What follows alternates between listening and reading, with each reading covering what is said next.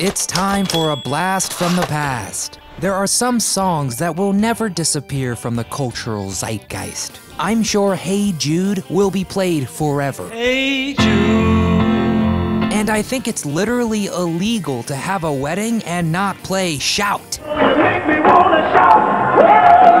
Oh, that's so much fun. Whether they're undeniably fantastic or occurred at the perfect place and time, these songs will never be forgotten. But then there's the other side of the coin, songs that were massive hits but have been largely lost to the sands of time. And that's the group we're looking at today. As the 1950s get farther and farther away, remember everyone, 1950 wasn't just 50 years ago anymore. More and more fantastic songs that people loved are being relegated to the history books, which is unfortunate because some of these absolutely rock. So let's revive them today. I'm Nostalgic Nick for Do You Remember? If you love our swingin' playlist, please hit that thumbs up button for us and subscribe to the channel for even more throwbacks. But for now, drum roll please. Okay, thank you. Let's remember some hits. Maybellene, Chuck Berry. Oh, Maybellene, why can't you be true? I ever started back doing the things you used to do. When you think of legendary rock and roll pioneer Chuck Berry, the first two songs that spring to mind are his classics Johnny B. Good and Roll Over Beethoven. But it was 1955's Maybellene that first shot Berry to stardom and helped create rock music as we know it. With its raucous guitar riffs and classic rock subject of fast cars and teenage heartbreak, Maybellene was universally loved. In fact, it was one of the first songs that was a hit on all three of the rhythm and blues, country and western, and pop charts. While it may not get as much airplay as some of Berry's other hits these days, Maybellene might have had the biggest impact on the emerging genre of rock. Berry's guitar playing on this song is so influential that Rolling Stone magazine simply states, quote, "Rock and roll guitar starts here." Everyone from Clapton to Cobain certainly owes Chuck Berry a big ol' thank you for Maybellene. Walkin' After Midnight, Patsy, Cline. I go out walking after midnight.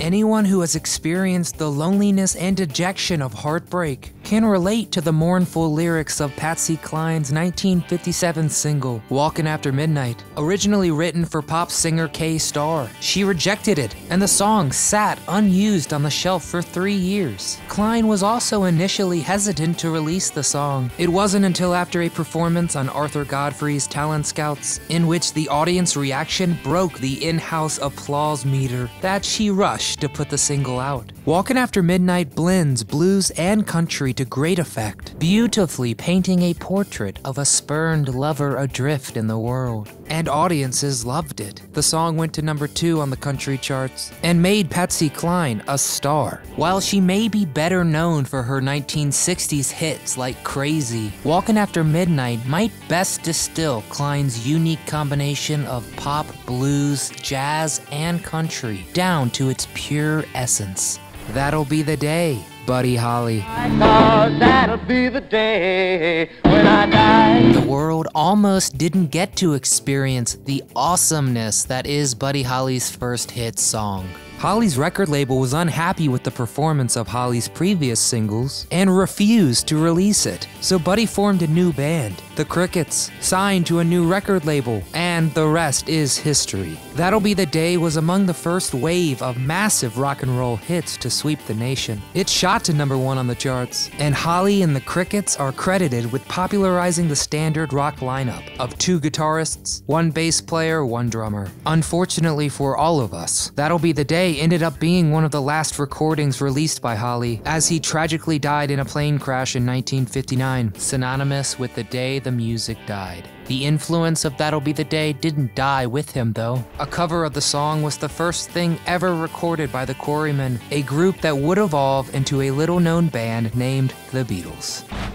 Cherry Pink and Apple Blossom White, Perez, Prado.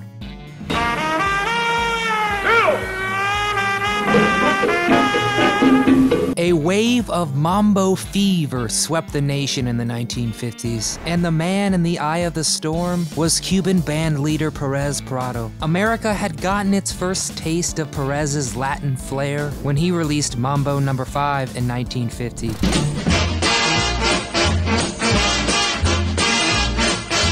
But the craze didn't reach its peak until the release of 1955's Cherry Pink and Apple Blossom White. This song, an up-tempo, irresistibly catchy instrumental, flew up the charts, staying at number 1 for 10 weeks and selling 1 million copies. Perez recorded Cherry Pink and Apple Blossom White for the film Underwater, with Jane Russell famously dancing to the song, which makes perfect sense, because who hears the trumpet and doesn't start shaking their hips? Unfortunately, the popularity of the mambo nosedived with the end of the 50s, and today Prado's gem isn't heard nearly enough. But if you ever want a sure way to get a party started, throw Cherry Pink on, and people will be grooving in no time. Whole lot of shaking going on. Jerry Lee Lewis.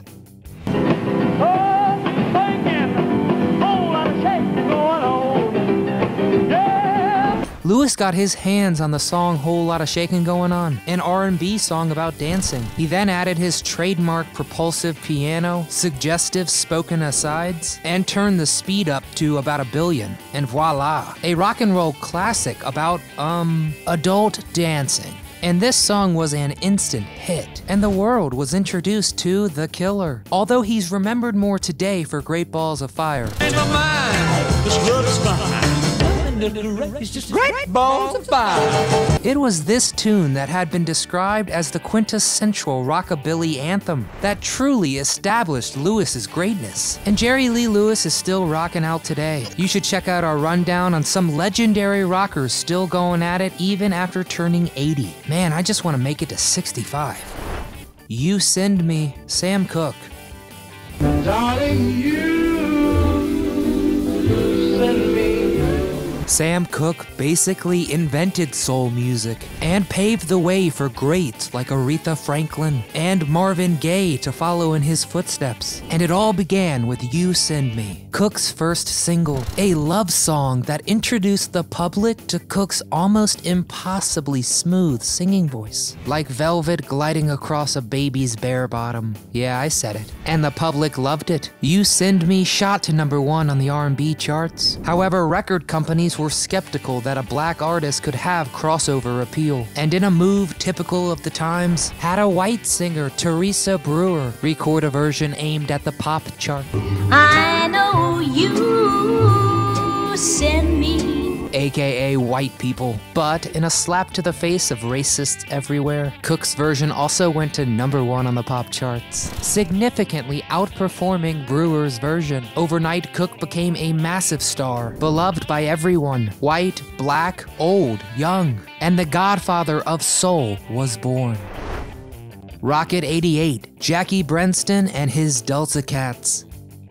You women have heard of jalopies, you've heard the noise they make, but let me introduce my new Rocket 88. Well, aside from being an outstanding song in its own right, Rocket 88 is acknowledged as the first rock song recorded ever. Now let's let that sink in. Credited to Jackie Brenston and his Delta Cats, who were actually Ike Turner and his Kings of Rhythm. Rocket 88 merged jump blues and up-tempo swing. The song also features one of the first known recordings of a distorted guitar. The band's bass amp had been damaged, and producer Sam Phillips filled it with newspaper in an attempt to fix it. It didn't work, but the resulting fuzz sound was kept, and the rest is history. Ike Turner would go on to have great success working with wife Tina in the 60s and 70s, but people forget he got his start by basically inventing rock music. Whew, I'm jazzed. Are you jazzed? I mean, those are just some awesome songs from the 50s. Which of these great songs is your personal favorite? What forgotten 50s hit did we forget? Tell me in the comments below. We want to hear from you. And if you don't mind, give us a big thumbs up and subscribe to the channel if you haven't already. But we're signing off for now. From all of us here at Do You Remember. Thanks so much for watching.